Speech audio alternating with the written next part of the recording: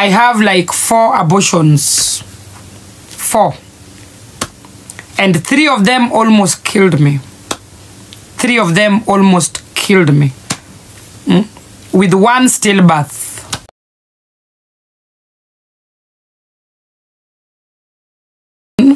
That they remove both. Yeah? Doctors were of the opinion that mimi ni wale, I am under that category of women where I just used. Unajua kuna mwanamke hata hajaingizwa mboro ashapata mimba. I was that type. Mimi ni yule mwanamume hata akiniambia hai nishapata mimba. Yeah, there are women wako hivyo. Mwanaume aniambie tu hai, mimba ishaingia. Ushaona mwanamke kama huyo? I used to be like that. I used to be like that. Oh, na nimepata mimba na P2. Mimba ngapi? Na kunywa P2 saa hii na bado mimba inaingia na inakwama na inakwama na inakwama na inasema sitoki.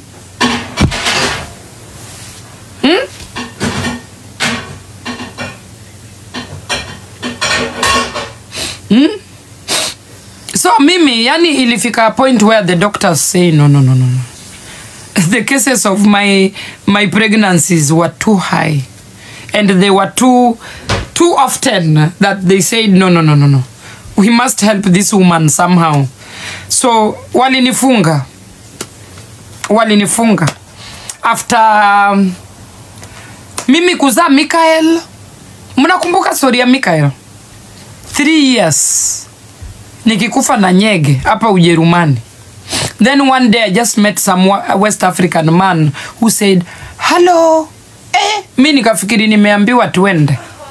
My friend. Hiyo hello nilikuja na huyo mwanaume hapa kwangu, akaninyandua dakika 2. That was my last pregnancy. The last. Na after 2 minutes niliambia huyo mwanaume umenipatia mimba. Na tukakimbia na nikapewa dawa. Hapa Germany, that was the last pregnancy. Na nikapewa dawa. Alikuwa natoka wapi? Guinea. The man was coming from Guinea. Nikapewa P2 backfire. P2 backfire. Huku Germany kutoa mimba lazima uende kwa church. Uambie hii mimba hauitaki kwa nini? I was confused, guys. My life was confused, full of unwanted pregnancies, abortions, homelessness.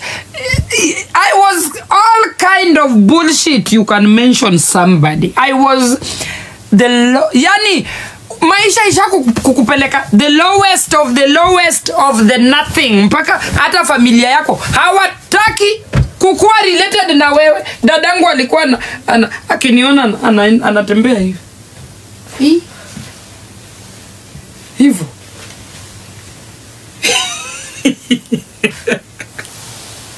I was that messed up. I swear. Siku moja nimebeba virago, nimetoka another city. Huko nishapewa mimba. Mimba yawa aki mimi nimetezeka hii Europe. Nimebeba mimba. Mtoto ya mzungu. Imefika 3 months. Kumbe ni stillbirth. Mimi kwa akili yangu nimebeba papers. Nimebeba papers. Hapa Germany ukipewa mimba na mzungu ni makaratasi. At least 3 months stillbirth. Kutolewa na kuja kwa sister. Sister yangu aliniambia, nilimcall. Nimetoka Bremen. "Hello, ni aje? Aki mzungu amenifukuza. Sasa sijui nitadu." Sasa yangu ananiambia, "Si ukuje, kuja tu hapa kwangu." During Christmas winter. Usiku. From that place I was to my sister's place 6 hours na train. My friends, nilifika kwa dadangu. Amezima simu. Saa 3 ya usiku. Alafu ananiandikia message, niko France. Siko.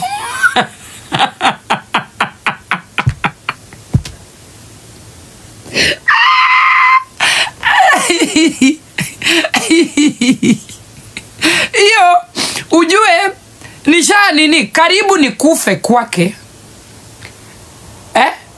Before hiyo scene karibu ni kufe kwake. Juu ya mimba ingine nikakujiwa kwake na ambulance. Mimba ya huyo Mkikuyu wa simiti, kichwa kama simiti. Huyo huyo ilitolewa na hanga ikabaki.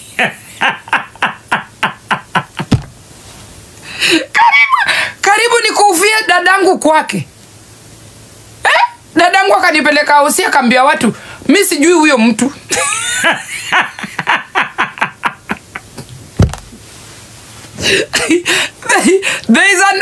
Guys, don't blame my sister, but there's some level of confusion yenye hata relative yako akikuletea unasema ai mimi ai huyu si mtu.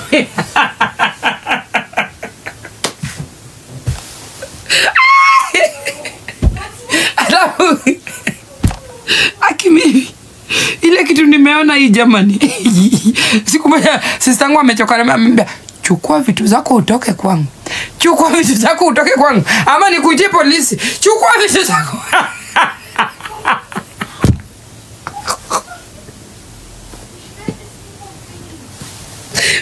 Ushaitamani kulia, uwezi lia, unataka kulia. You have made too much mistakes that you don't even know what's wrong with you. I swear. Mara nimeolewa 1 week kwa mzungu mwingine. 1 week marriage colors. Jamani, nyinyi kuna laana zingine zinatokanga kwa familia. And yangu ilitoka kwa familia 100%. My dad died a very sad person because sikuwa namsikiza. Nilikuwa mtoto aski maneno. Alafu mimi niliwaambia mimi I got lost in hiyo world ya Mijulos. Nilipenda Mijulos sana. So my dad hakupenda. Kuna laana ingine usiposikia mzazi lazima ikutandike. I swear. Mimi nimepitia. Kitambo ni settle Europe 10 years. 10 years, I swear. 10 years. 10 years full of confusions. Botched abortions. Stateless, no papers. Aki, my problems. Sahi, I can laugh about my problems. I can laugh. I can just talk about. This is why I can relate with any situation out there, especially watoto wanaishi kwa street. Because I used to live in the street. I used to live in the street, and any opportunity nikipata kama mwanaume napita nayo. Yani bora tu ni survive for that moment na maisha iendelee. Si Mungu ananipenda? Si Mungu ananipenda? Si God ananilove? Hizo abortion zote na bado niko na watoto, yani healthy, 3 healthy children. Mungu ananipenda. Mimi siwezi za. Nilitolewa, nilifungwa. Wajerumani walinifunga cause the rate of confusion in me was, huwa mtu akiwa confused hivyo they come to her rescue. Unafungwa. Mimi nilifungwa. So siwezi za tena. Nilifungwa after hiyo nini? Hiyo abortion ya mtoto wangapi? After Michael. After Michael. Hiyo pia karibu iniue. Hiyo after Michael karibu iniue. Nikapelekwa theater direct. Wakafunga kila kitu. So, this is why I can tell you, sisi wanawake, we are very careless. We don't think of the repercussions. And repercussions of what we do is very, very serious. Guys, kama hauna financial support ya the things you are going to do, wachana nayo. Wachana nayo. Na kwanza kama wewe ni mwanamke fertile, ukinusa tu mijulus ni hivyo. Discipline yourself. Mijulus ni tamu wakati wote. But kama itakuletea ile shida uwezi beba, wachana nayo. Wachana nayo kabisa. Na watu wamezoea kukunywa pitu. Watu wamezoea kukunywa pitu. The faster you stop drinking that medicine, the better for you.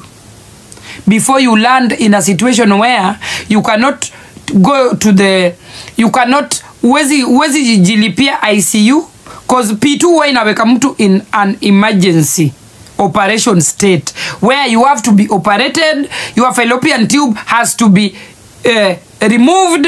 That is what P2 does. P2 haiwachangi mtu hivi hivi.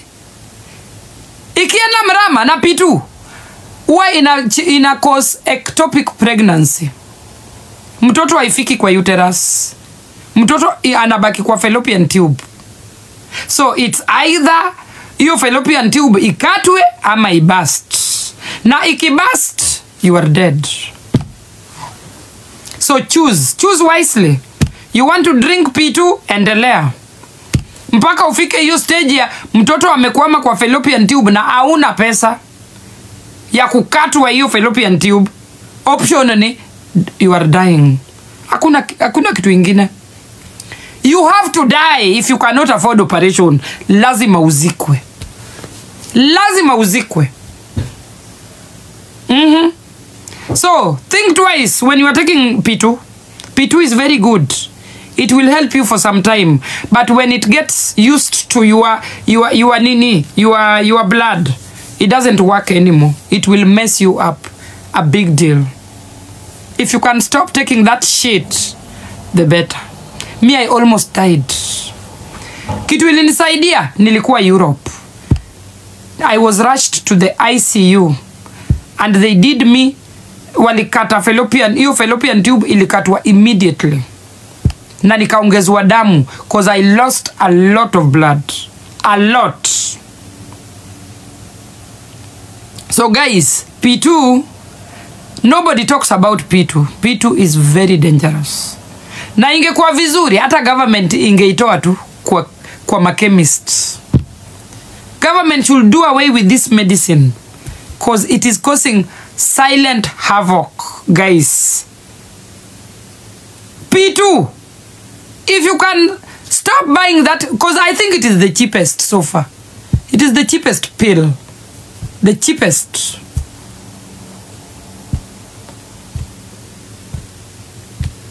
Guys, if you want to be safe, wachaneni na hizi madawa za family planning. Kabisa. Wachaneni na hizi vitu mnaingizwa under your skin.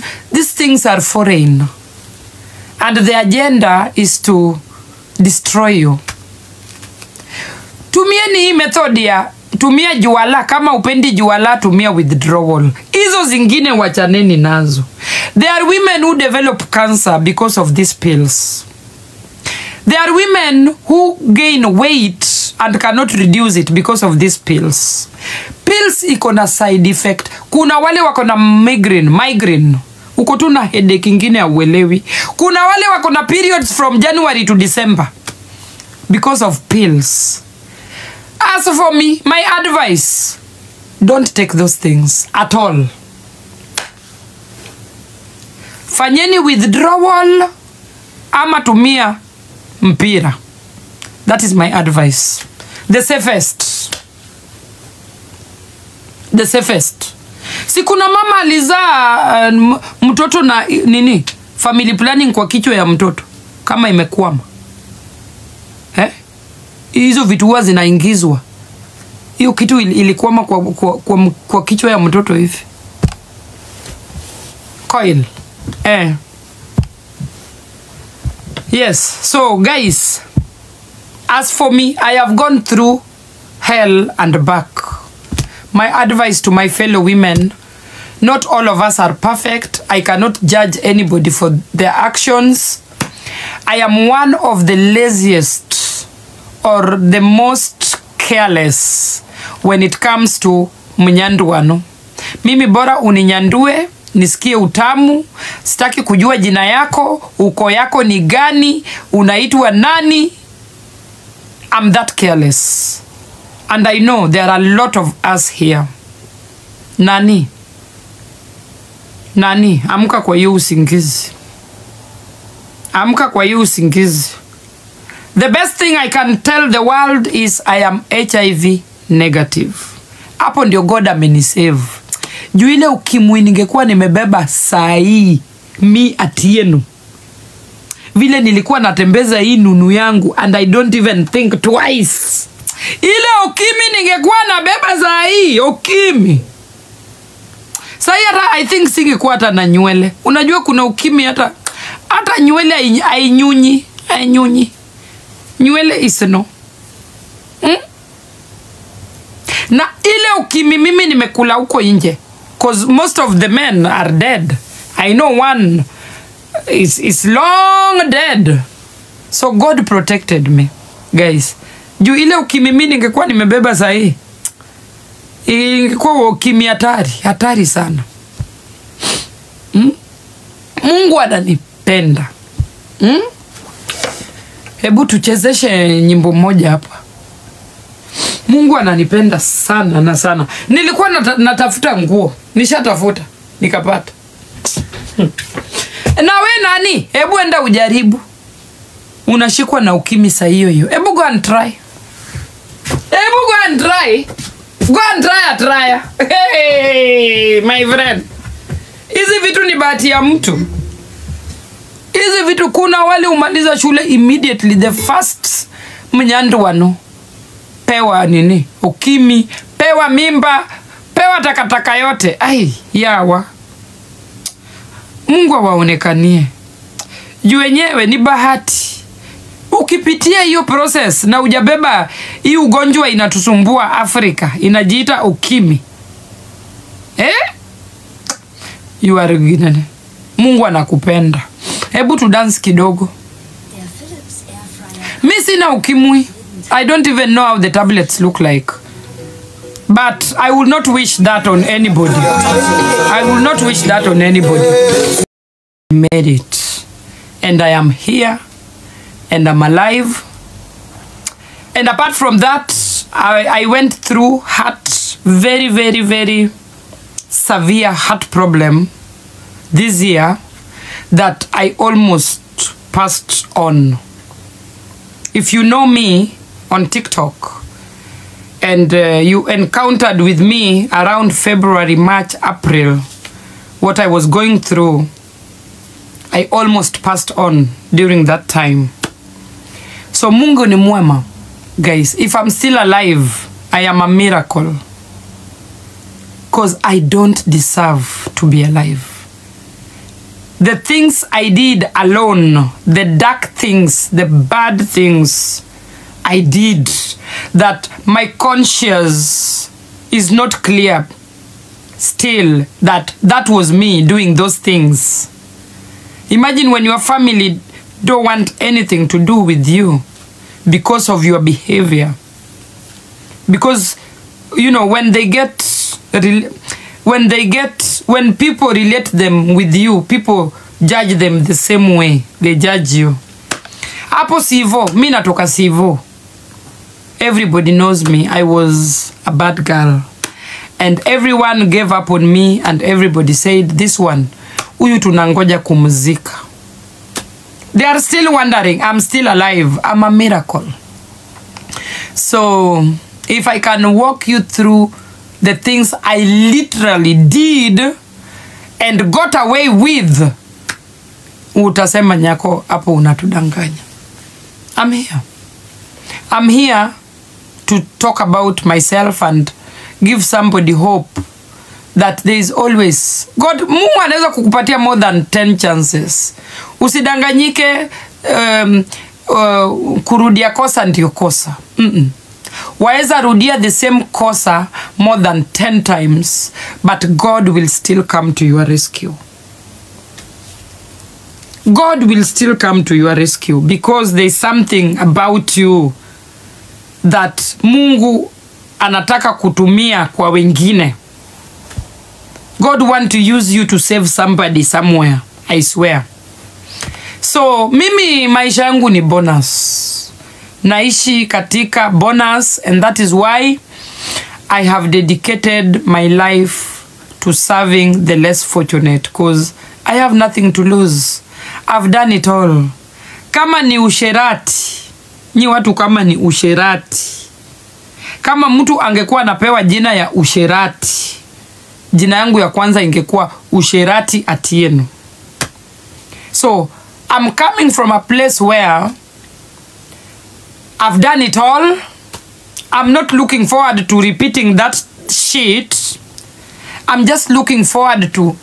Ushaona Mungu mtu ameamua kwa roho yake, I want to serve diligently. I want to serve with honesty. I want to serve with pureness. That is me.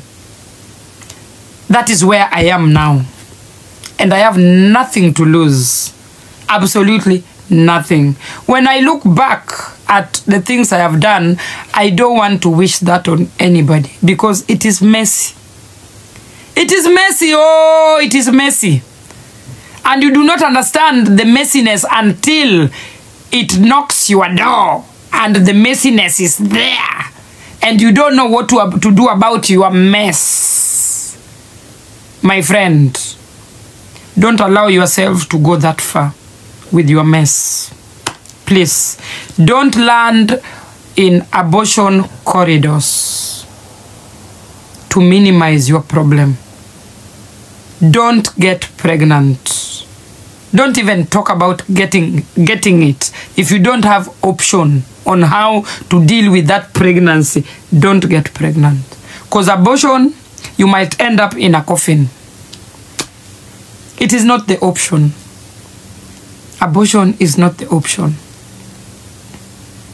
So, don't mess. Kula mijulus, but eat it responsibly. That is what I can tell you guys. Mimi niliponea chupu chupu in all the things I did. I have like 4 abortions. 4.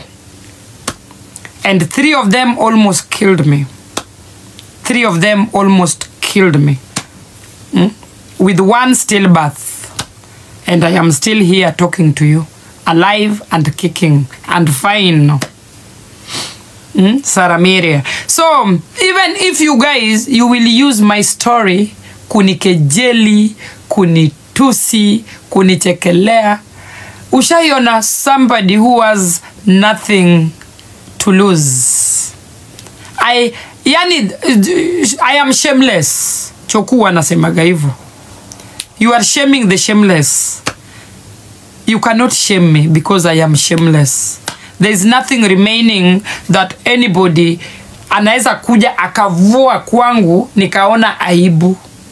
Nishafika mwisho ya aibu. So when you are using my story kunikejeli, you are wasting your time.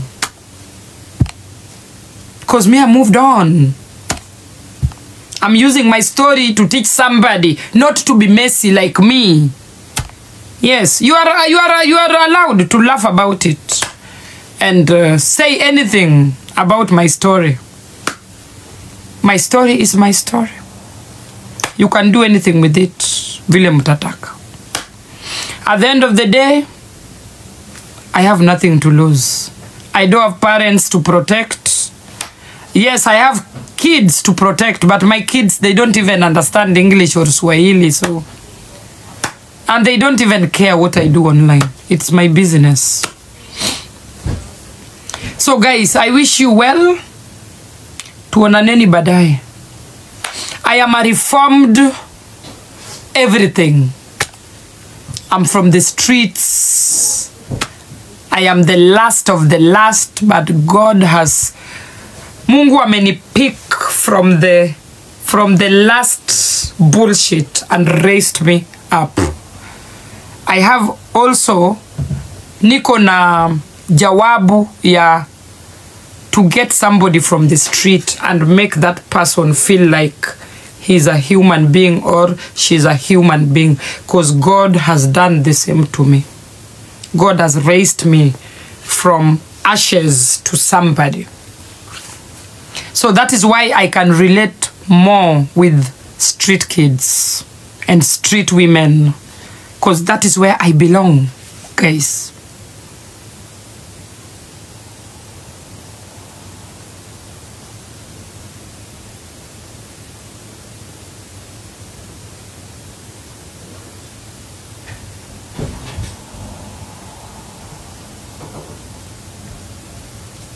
So, I wish you well, guys. Tuonaneni saa zingine. We meet in the evening when I'm feeding street kids. I have dedicated my life to the hopeless people in society, because that is where I am coming from. I understand that journey very, very well. Very well.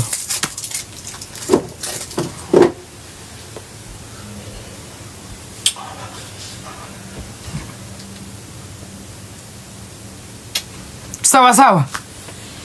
I'm out. Kwairini.